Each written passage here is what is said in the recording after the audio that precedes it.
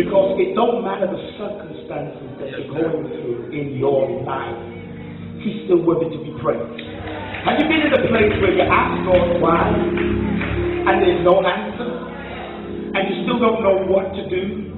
I'm telling you, this is my second turnaround. So I've been through this before, and I realize that it don't matter what you're going through. He may not answer your questions, but it don't change who God is.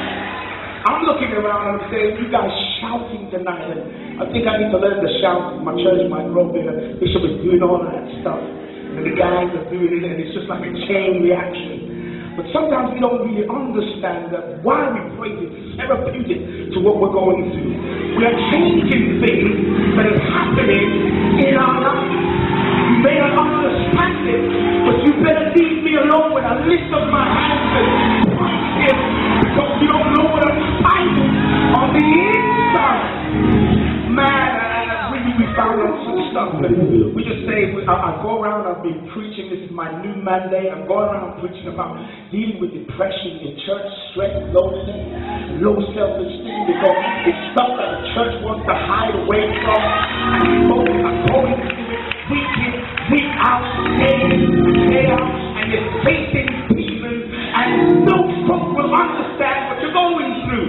The moment we heard about, Bishop, I'm sorry for the time, the moment we heard about the death of my sister, there was a demonic activity that started because she hung herself. My niece and my nephew started to hack her email account. You know, they're like 007 these days. They started to hack her account, and they started to find out stuff that she started moving over to the occult and asking for help to get wealth and to get love and to get success. My God, my God. The devil is a liar. My God, the story cut short. Literally what she then started to do, she was selling about £800 a month to these people on the internet. My God, these things are so easy. I've been studying this thing, man, and I've gone online and I've put in how to commit suicide, and it's so easy, the amount of options that you have, and it's attractive, and it pulls you in, and they tell you that love and all of those things is a myth. It doesn't exist. They obviously never met Jesus, the man from Calvary. I should have given this thing up a long time. My brother at the age of 26 was shot with a sort of shotgun in the chest. He died. I had more faith than Abraham. I stood in that morgue at 4 o'clock in the morning and I said, God, you said what we ask, we shall have. What we seek, we shall find. When the doors we knock, and no door was open. But that don't change who God is. He's still God. Help me, God. I didn't even bother to ask the question when my sister died. She was already dead 5 weeks. Amen. Lazarus was in the grave for 4 days. So I understood that she ain't getting up nowhere.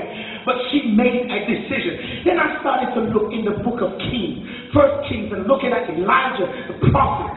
And I started understanding that Elijah struggled with depression too, because of the word of a woman by the name of Jezebel. My God.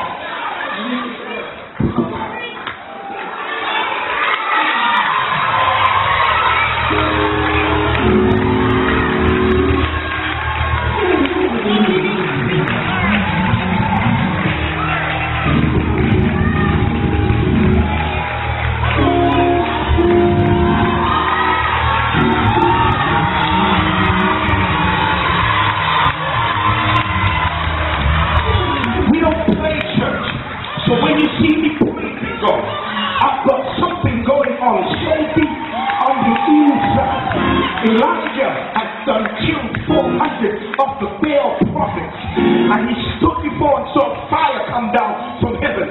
He saw rain hit ground that had been ground for 3+ years, and he calls out, and a woman sends a message. By this time tomorrow, you're going to be the same. You can call on the God. If you look in that text, it uses the God with the common G-O-D. You can call on those gods, but if you call on the God, capital G-O-D, He will deliver you from every transgression. But he gets so scared and he runs in the wilderness, because this is the man of God. We don't understand that pastors go through too. Pastors go through tribulation, through depression, and they're still going to come and stand on the pulpit and preach your deliverance. My God. And so Elijah is struggling in his issue that, oh my God, isn't it the same God that delivered you yesterday? He's running. But there's something I found out about God. This is why He doesn't answer your request when you're calling him in the midst of confusion. He doesn't answer because you wouldn't understand it. You're not in the place to receive what he's going to say. You can understand, for folk come and say, don't worry about it, Pastor Steve. It's going to be all right. I just want to say, move out of my face. How you going to tell me it's going to be all right? Is my sister going to come back tomorrow? Is my sister going to raise from the dead? No, she's not. But God knows, just give him a while. You need to go out sometime. Isolate yourself and just sleep. Touch your neighbor. Tell your neighbor, you got to go home this week and sleep. My God. Some of us don't sleep through the night. Every morning I'm waking up 2, 3 o'clock in the morning. Some of us just need to sleep. Sleep that thing off. Just sleep and rest. Because you're trying to get a word. You need sleep. That's what you need. To deliver yourself so you can hear the word. That God's going to deliver you out. And you can receive it. God just says sleep, man. And he sends angels to feed him. He ain't been eating the right stuff. You got to get the right stuff. Change your diet and sleep and eat and sleep and eat. Because after a while, God wakes him up and he says, now you're in the place that I can deal with you. I don't want to preach this today, but God says, now you're in the place where I can deal with you. So he now says, okay, you wanted to talk to me. Tell me what's going on. And so Elijah begins to speak. After God feeds him and he rests, and Elijah begins to speak, and he begins to understand. We understand from the text that he's got it all wrong. Because what he's thinking is, I'm the only one. We've done, killed all of the prophet, and all your people have turned from you. And now I'm the only one that's left. The devil is a liar. Yeah. The devil is a liar. He wasn't the only one. But this is what happens when you're going through depression. Your mind begins to tell you stuff. On the Wednesday, I had a visitation of demonic activity. Oh my God. I was speaking to the bishop. I told you that I could see stuff happening right in my face. And I'm saying to myself, oh my God, what's going on? And you know the only breakthrough I had to declare God's realness and God's rightful place. I couldn't just say it in my mind. I had to declare it publicly. Lord, you are the one and the true and the living God. There is no God like you. I'm seeing demon activity happening all in my face. I'm saying there's no God like my God. Somebody hung a praise in here.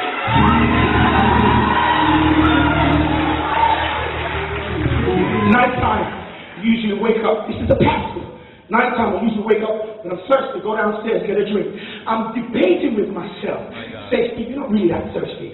Maybe we'll just leave it till the morning. I was a little bit on the edge because I understood what I seen business walk right past me in the room. Can you imagine? This is the pastor. You should come to the pastor's home. Amen. But he came to the right place and to the right person. Because I would not let no weapon that is formed against me prosper. The Bible says he will deliver you from every one of them. So I stood in the mirror, and the question I wanted to ask is, God, why? And then a song was birthed. She's my sister. Oh Lord, in all of this, you're worthy. In all of this, you're worthy. God would just send me up for the viewing of the body. I had to go and view this body now. I was selected by the family. I'm the youngest now. I'm the youngest one. I'm the youngest. My God, and I've got to go. We didn't want mom and dad to do it, but nobody wanted to do it. So I had to do it. And I go into the morgue in the bottom of the hospital. And they tell me, bring me down to the lower ground. And as we get down to the lower ground, I'm literally from distance from where the balcony is to where I am. I can smell a stench that I've never smelled in my life. I said to the mortician, I said, is that her? And he said, yes. She's been dead for 5 weeks. And the crazy thing about it, so I stopped. The crazy thing about it.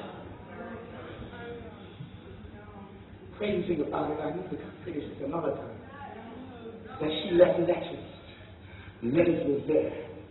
So when I go in, I'm smelling the stench and I'm trying to deal with the smell that I'm smelling and trying to focus my mind, trying to deal with the fact that I've got to view her, to identify her. And then essentially she got another letter They're waiting for me when I go in, and my mind is just all over the place. And I'm trying to read the letter. It took me about 15 minutes to read 4 pages of letter. And I'm saying, God, this is messed up. This is messed up. And when I finished with the letter, they said, I'm trying to just pace around. I'm like, okay, I'm trying to get myself ready because I'm going to do this. I'm going to view. And they said, you ready? I said, yeah. About 5 minutes later, I was ready. And I went in. They told me I had to go in to give me a table. I'm expecting it to be quite a deep room. And at the moment they opened the door, she's like laying there right in front of me. Wow. And so I go in there, and he's standing with me, and I'm looking at the body. Her head's about this size because it's swollen. And her body, I didn't even notice the body, and her feet was just black as black could be. Her body, I've never seen anybody so black. Every toenail was painted a different color. And I said, oh God, this is, have mercy on her soul. My God. You want to pray? You think you can praise through it all? You're going to make up your mind that if you're going to walk with God, it's going to be for life. Yes, sir. For always. In spite of, no matter what. Yes, because sir. it's going to challenge you. Yes, Your faith is going to be challenged. Elijah had the misunderstanding that he's the only one left. God cleans him up, feeds him. And then after he finished communicating with God, God has to put him right. God says, guess what, Elijah? There is over 7,000 that are waiting that have not bowed to the enemy. And in closing, what God is going to do, He's going to deliver you from what you're going through. My God. And He's going to send you right back to the place Yes, where you sir. came from, so that you can deliver somebody else. Give God praise. Give God praise. Give God praise. Give God praise. Give God praise. Hallelujah. Come on, praise God, everybody. Oh, come on, give it praise.